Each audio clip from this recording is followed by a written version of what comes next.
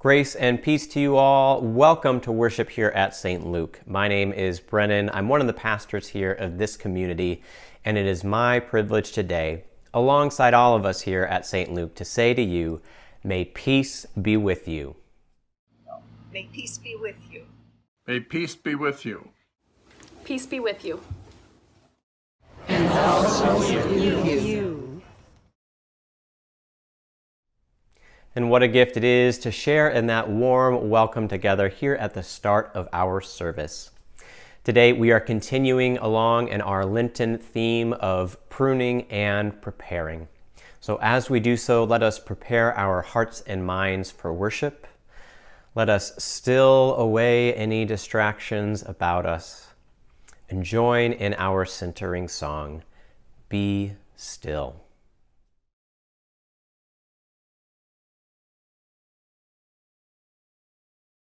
Still be still, be still,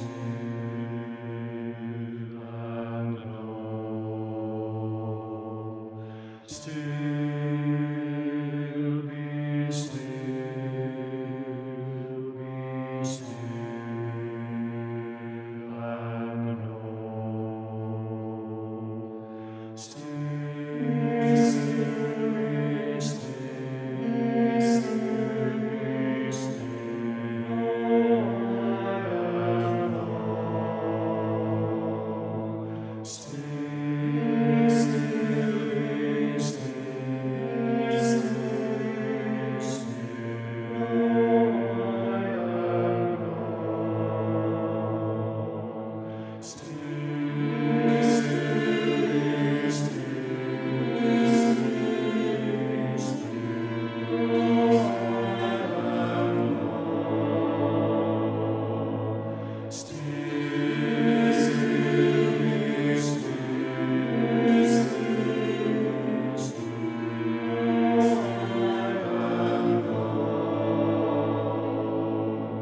Still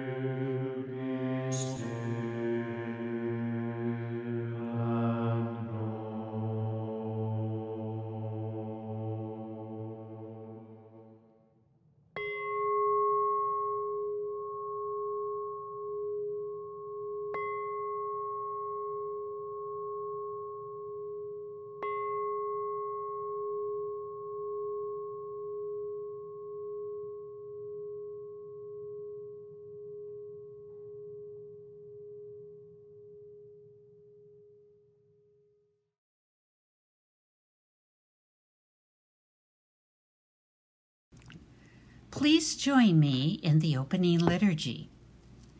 O God of wisdom and grace, in this season of pruning and preparing, help us to discern between what we are called to let go and what we are called to embrace.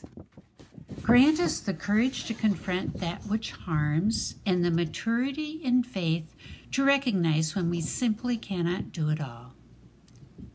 O Spirit of wisdom and grace, join in our pruning and our preparing as we look toward a new season of hope. Amen.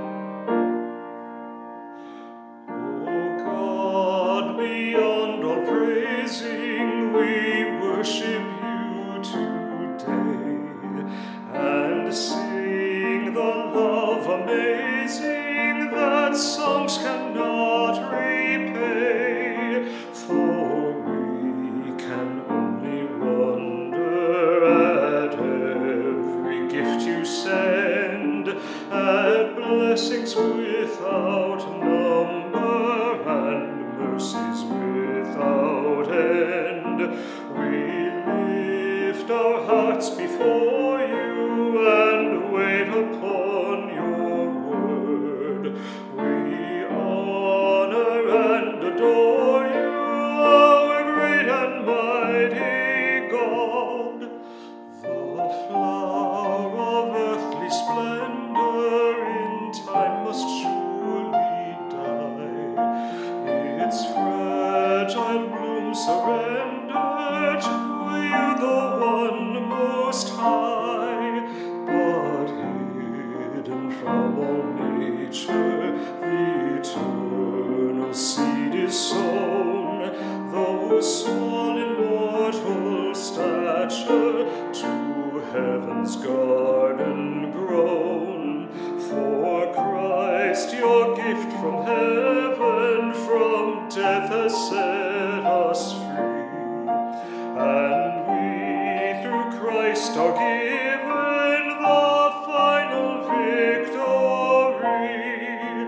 Then hear, O gracious Sovereign, accept the love we bring, that we who know your favor may serve you as we sing, and whether our tomorrows be filled with good or ill, we'll triumph through our sorrows and rise to bless you still, to marvel at your beauty and glory in your ways, and make a joyful duty our sacrifice of praise.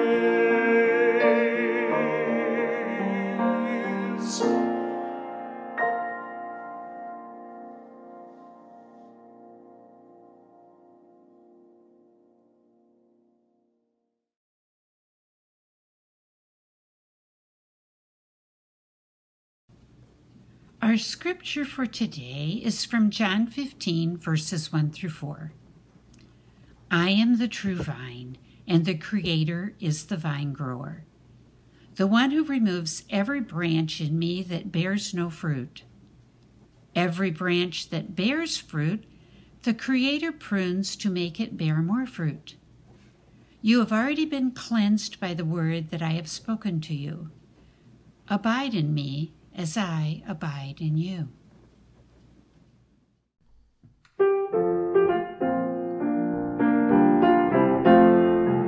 It takes a whole village to raise a child, to grow in wisdom and to run wild. It takes a whole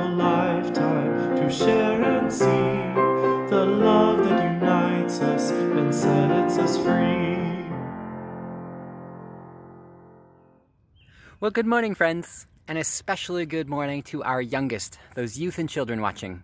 So I wanted to take just a minute because the scriptures we're hearing today about pruning and this whole theme of pruning in Lent, it really came home for me today because we got someone out. You know, we have this new house and it's got some trees on it, and we had someone come out and tell us how they were doing.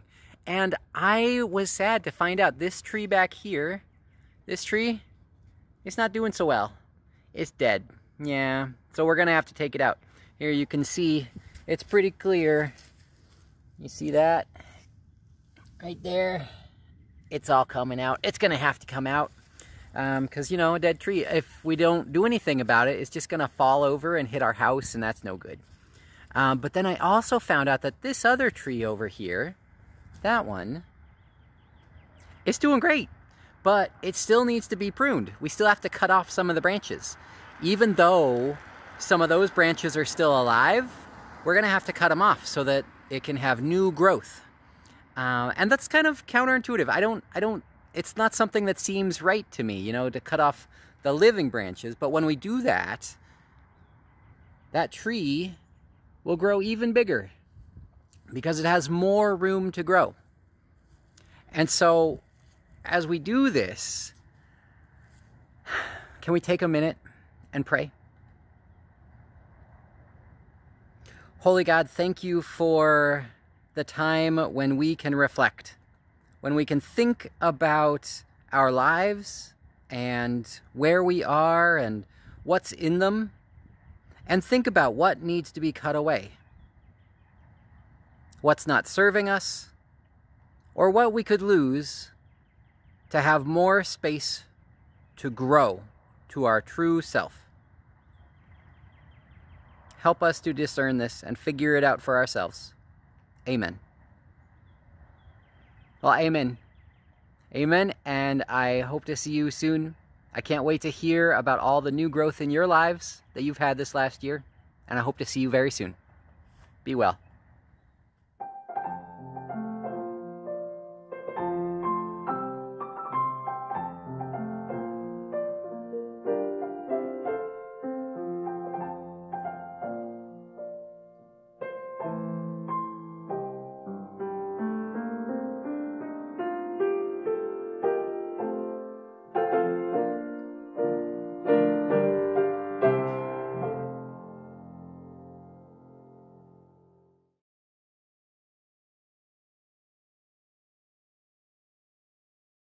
Well, good morning again, everyone. You know, a few weeks back, we introduced the season of Lent as a time for pruning and preparing.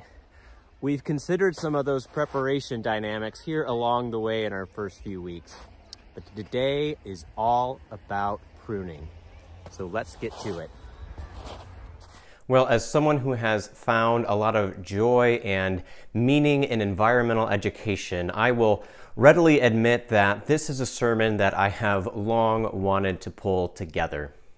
You see, I truly believe that the important but often challenging work of pruning is a helpful teaching tool for those of us who are striving to follow in the way of Jesus, or even simply trying to limit the harm and increase the good that we are doing in the world. Now, to cover our bases, a quick definition. Pruning is the art of cutting away dead, diseased, or unhelpful parts of a plant to either protect the plant or to promote its healthy growth. Now, I'm going to focus primarily on the latter part of that definition here, the promotion of healthy growth, but it is worth giving a moment's attention to the simpler act of cutting away that which is diseased or dying. And this part is rather straightforward. Removing damaged or diseased branches helps to keep plants healthy. When we prune away these decaying branches, we are effectively removing the elements of the plant that may in time harm the whole, halting the spread of disease while also making space for the living, healthy parts of the plants to grow and flourish. This is the easy part of the equation, something that many gardeners tend to every year over winter with trees or in the spring with some of our smaller perennial plants.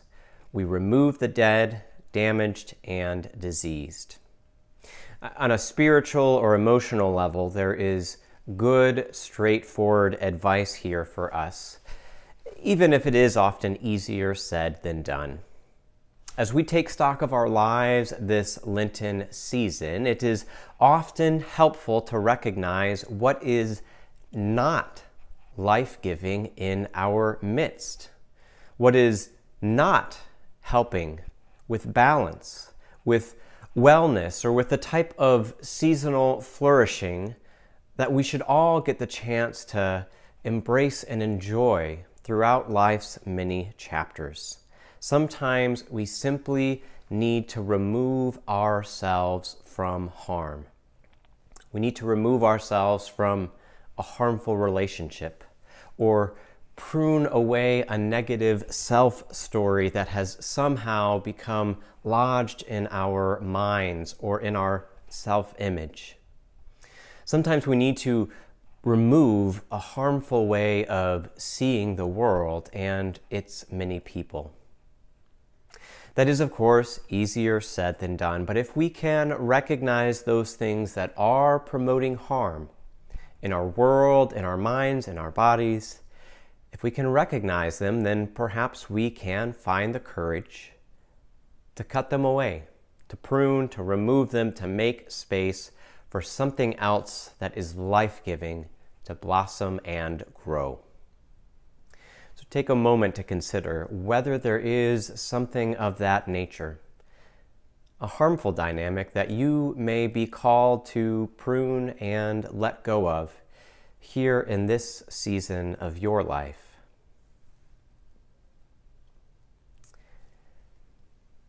Now, for many people, the season of Lent is traditionally a time to give something up. And there are many ways in which pruning can be a form of giving something up or letting something go so that other good fruits can emerge. Pruning can be a helpful letting go. And yet, pruning can also be a helpful way to say yes. Pruning, in fact, can be understood as an intentional embrace of that which we are trying to grow.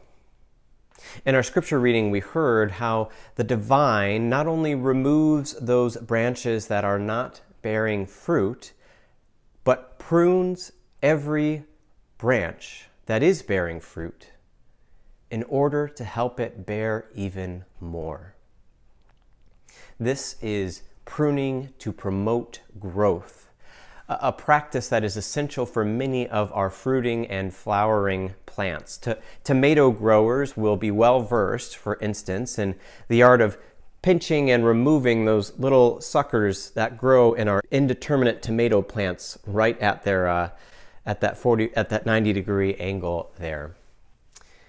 While this is still technically an act of removal, I do like to think about this type of pruning as an act of embrace, an intentional choice of which branches or stems or even seedlings we are going to embrace, to focus on for our growth.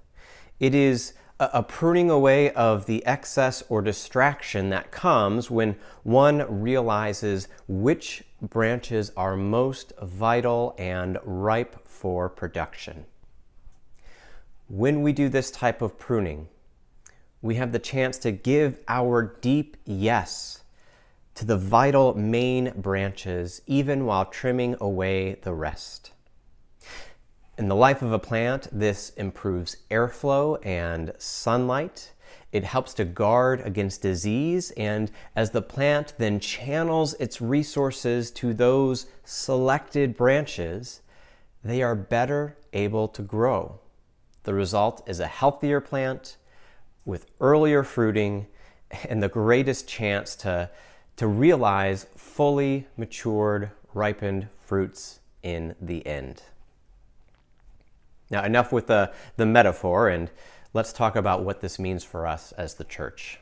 I would argue that this type of work, pruning away with the intention to promote growth, I would argue that this is very difficult for progressive faith circles. Places where we may find it really easy to point to the harmful things that we are trying to remove from the world, and yet far more difficult to embrace which commitments or causes that we are going to intentionally cultivate along the way. You see, it's easy to cut away dead or diseased branches. It becomes a real counterintuitive challenge when we are trying to prune away healthy living branches that are nevertheless competing with our intended route for growth. An easy parallel comes to mind here for those of us who may be on social media. Like many of you, I have a Facebook account, and according to Facebook, I have well over 1,000 friends. Now, I don't have 1,000 friends. No one, in fact, can actively maintain 1,000 friendships. Scientists suggest that one can maintain up to 100 to 150 or so stable social relationships. And of those 100 to 150, we can really only maintain about 5 or so deeply close relationships. Take a moment to think about your own personal relationships. Those stable, sturdy friendships, and those few but precious, truly close relationships you may have shared at various seasons of your life. Deep relationships, we know, are vitally important for our spiritual and emotional wellness. They're also deeply important in the life of a church, both in and amongst our members and friends, and also beyond, as we form partnerships of lasting solidarity. Every budding relationship is a good possibility for growth, and yet we cannot grow all things at all times. And sometimes we have to make space and intentionally cultivate those handful of deep relationships that will not only bless, but change us to our core. Now, if I were to try to maintain an active friendship with 1,000 different people, I probably wouldn't wind up being close to any of them. In the same way, if a fruit tree or a tomato plant tries to grow fruit on every single one of its possible branches, the result will almost always be a failed crop, as the nutrients become so spread out and diffused that the fruits never make it to fruition. That's where the counterintuitive discipline of pruning really shines. Pruning can be a removal or a letting go, but when we shift our gaze, it can also be an intentional way of saying yes, of being intentional, of channeling the wonderful resources of our time, our resources, our relationships, our energy toward those areas that are most life-giving or most life-growing. Perhaps to those areas to which we recognize we are uniquely called.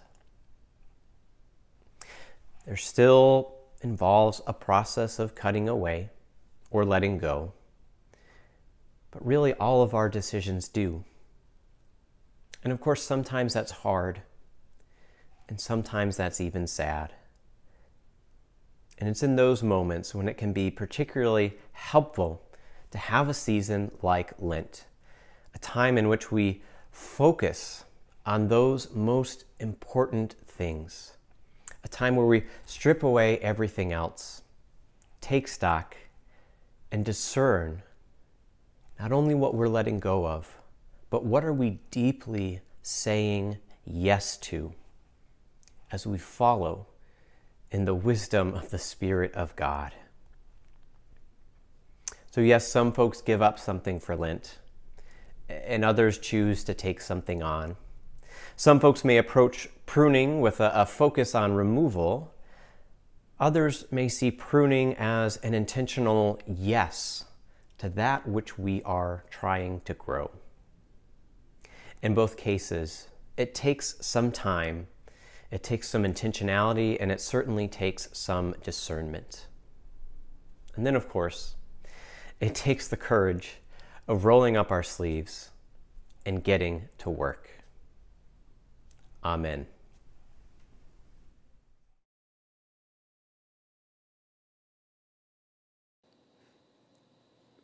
Hello, St. Luke. I have some announcements for you today. So, coming up, as you may know, is Palm Sunday. And we're not going to be able to gather in person on Palm Sunday, and so we're going to miss out on one of my favorite things of the church year, which is waving palm leaves around and shouting our hosannas. Well, this year we're not going to totally miss out on that, because on Thursday, March 25, that's about a week and a half, you are able to come out to the church. The front doors will be unlocked, and inside the front door will be palm leaves. You can come and just grab one for every member of your household. Please, only one per person, so that we can make sure that everyone who wants one gets one. But there will be palm leaves sitting there all day, from like 9 to 4. And if you can't make it between 9 and 4 to pick up your palm leaves, please send me a message and let me know. Nora@stluke.mn. And then I'll arrange with you to get your own. So we make sure everyone who wants a palm leaf to wave them around will get one. And then the following week, after Palm Sunday, of course, is Holy Week. And this year, we're going to be offering a Good Friday Zoom service. This is going to be a Taizé-inspired prayer and meditation service where we reflect on the lessons of Good Friday, the hardships of our day, and we remember those that we've lost in this last year through COVID and other things. So I invite you to come join us on Good Friday for our Zoom prayer service, Taizé service, whatever you want to call it. More information will be coming on that in the upcoming emails, so make sure you're on our email list. You can always email office@stluke.mn if you are not receiving any emails and would like to. And let's see, that's all my list. That's all my announcements, so good to see you. Hope to see you soon. Be well.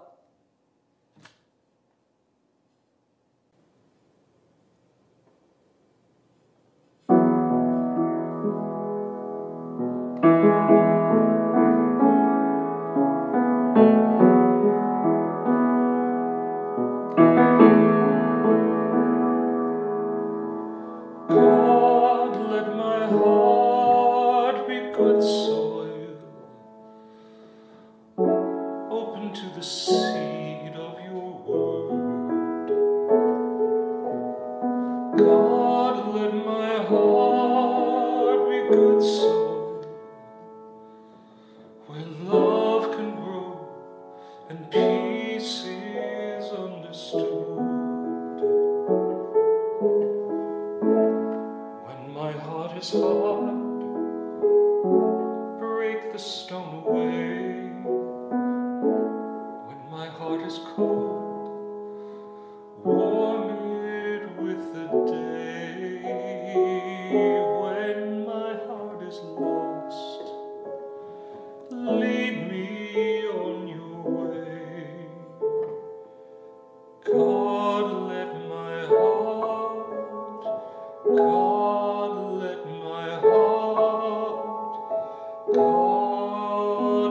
my heart be good.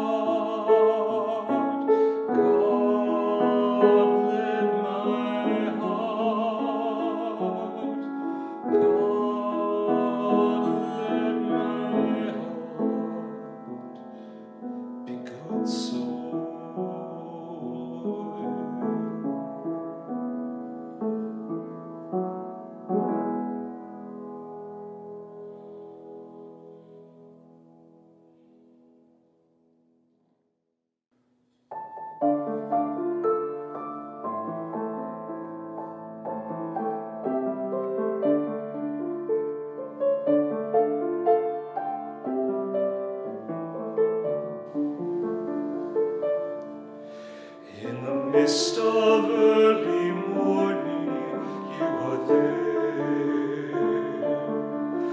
In the fading light of evening, you are there. You are there when we are joyful, you are there when we must grieve. Yes, in each and every moment, you are there.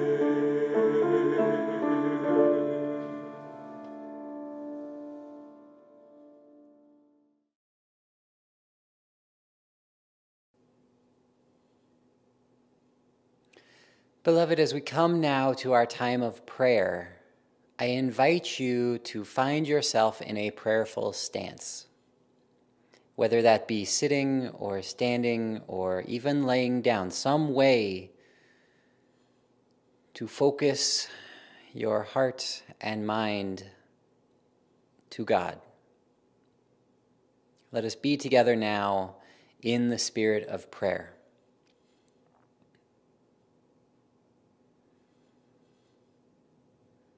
Holy and unshakable God, you who call us out from the darkness into the light to a time of reflection, we are so grateful, O God, for this time to reflect. Help us to reflect your light in the world and let go of that which dims our existence. We are reminded in this time, O God, of how short and precious and fragile life is. Help us to embrace the lessons learned in the last year,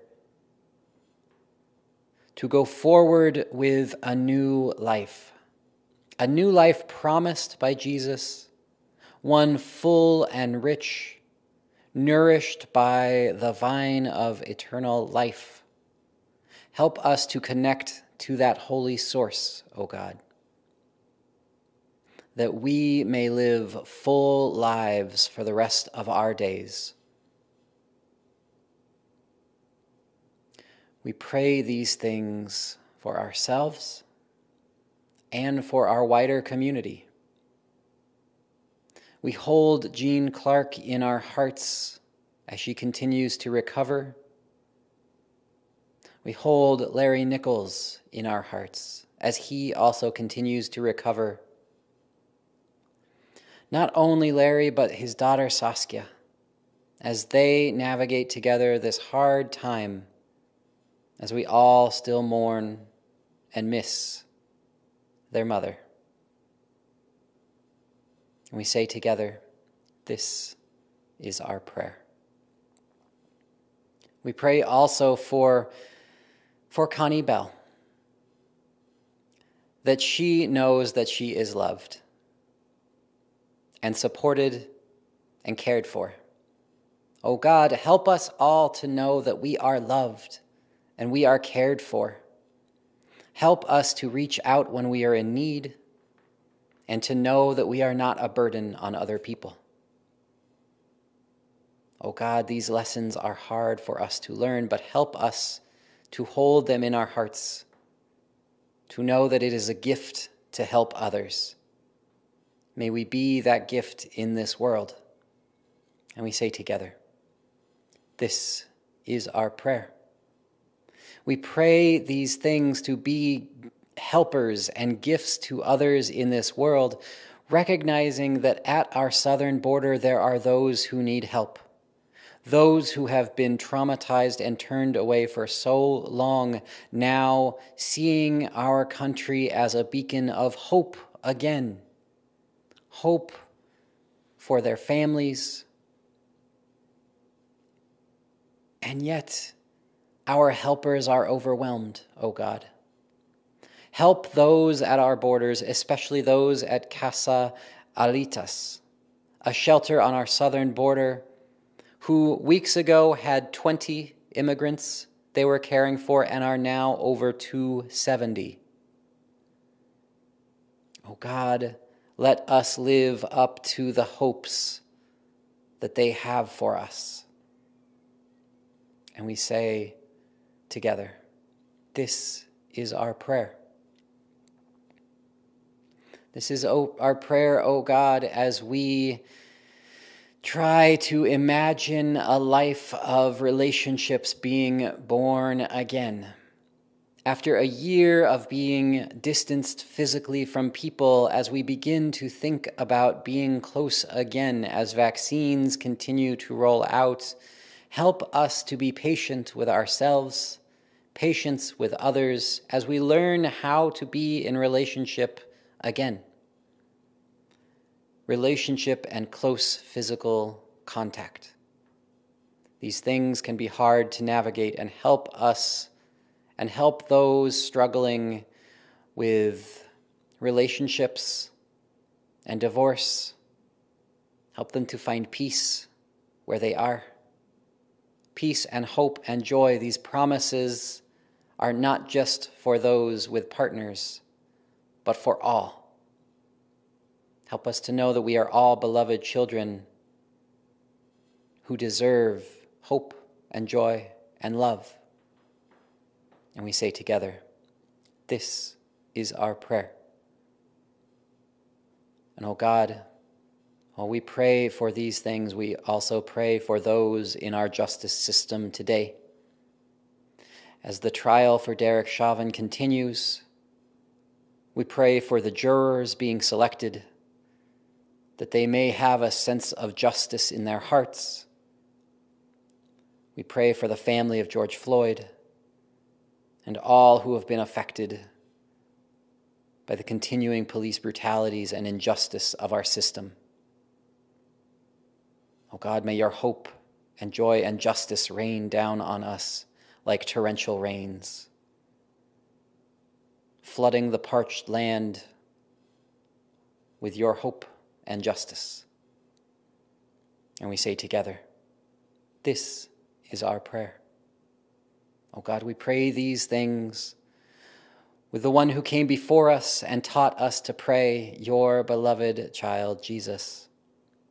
We pray these things beginning, our loving God, who art in heaven, hallowed be thy name. Thy kingdom come, thy will be done, on earth as it is in heaven.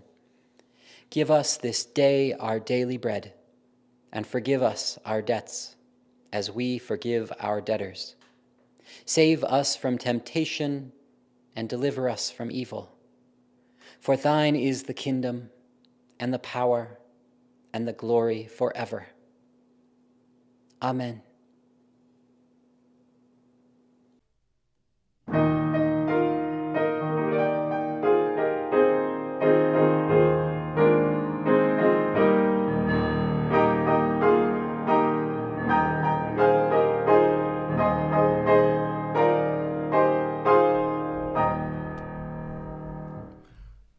As a fire is meant for burning with a bright and warming flame, so the church is meant for mission, giving glory to God's name. Not to preach our creeds or customs, but to build a bridge of care.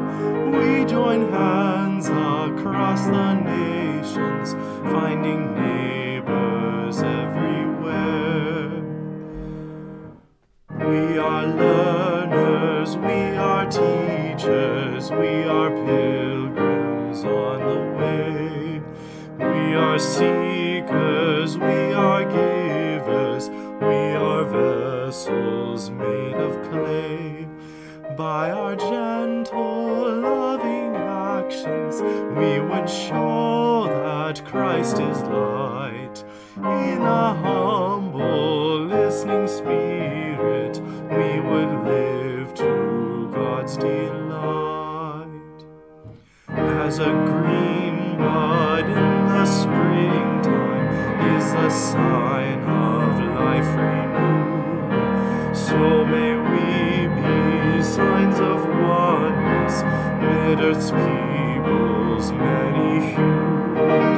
As a rainbow lights the heavens when a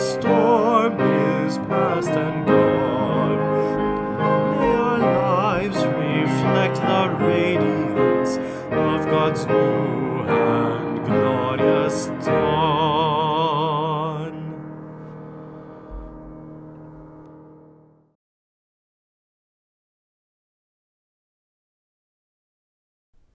And now, dear friends, as we close out this service of worship centered around the act and image of pruning, I offer now a well-known prayer, the Serenity Prayer, to serve as our benediction for this day.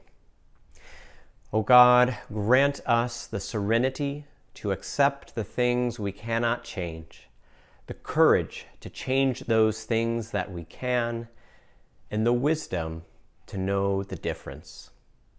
So may God grant us wisdom, courage, and serenity as we go forth in peace together. Amen.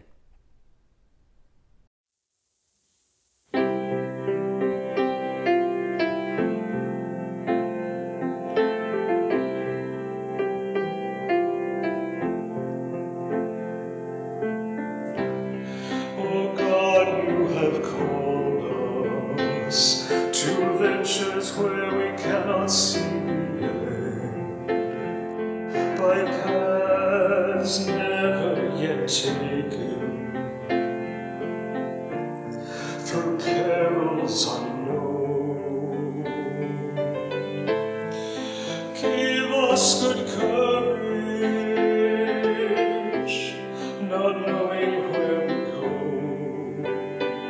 to know that your hand is leading us wherever we might go.